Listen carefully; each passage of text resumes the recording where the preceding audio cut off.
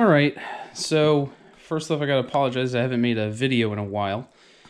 I've been busy doing a lot of cleanup and stuff from the last skid loader project, and with the whole coronavirus ordeal, they got us working our ass off. So I've been pretty tied up and haven't been able to make a video. But I wanted to show you guys the next project. So this is a utility vehicle. It is an Ausa. I am unfamiliar with Ausas. I don't even know if I'm saying that right. It's spelled A-U-S-A. You can see here, A-U-S-A. So it's an Ausa utility vehicle. So this thing I got, I found it on Facebook actually, and believe it or not, a Mennonite was selling this thing. This Mennonite farmer out in, I forget where it is, you know, close to Holland, Pennsylvania.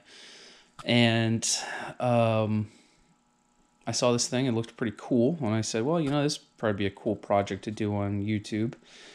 So doing a quick little one over the thing. The thing's been used pretty hard, but it's only got 400 hours on it. So I don't know if you can see.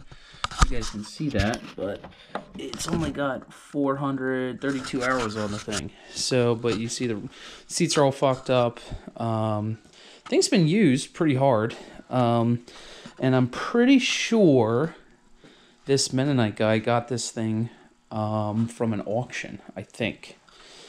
So it's not, it turns over, but it won't start. Tried squirting a little ether in it, and she still won't fire. So the Mennonite that I got this thing from, he thinks that the timing's off and it jumped a tooth on the timing chain, which is feasible. I don't really know if I believe that, though.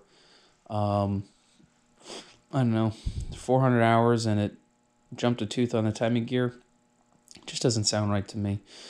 But, and the other thing, usually Mennonites are really resourceful. You know, they don't really like to get help from a lot of people. So, you know, I was questioning the guy pretty hard a little bit, and kind of surprising because he didn't sound like he didn't know too much about engines and stuff like that. So I don't know.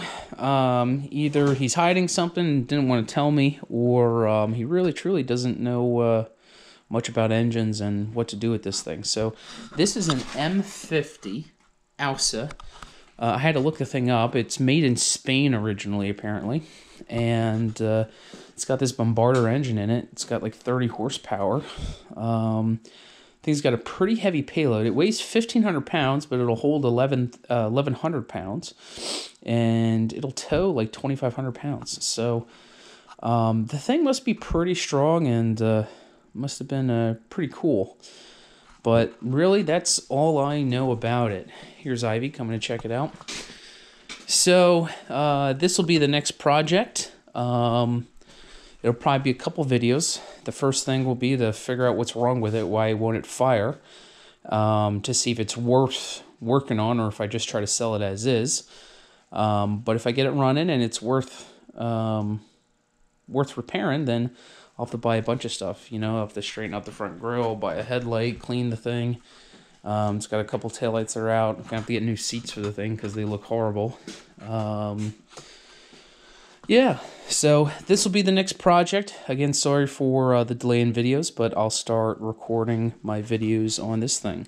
So this is a 2007 Ausa utility vehicle. So we'll see what's in store with this thing. All right, more to come.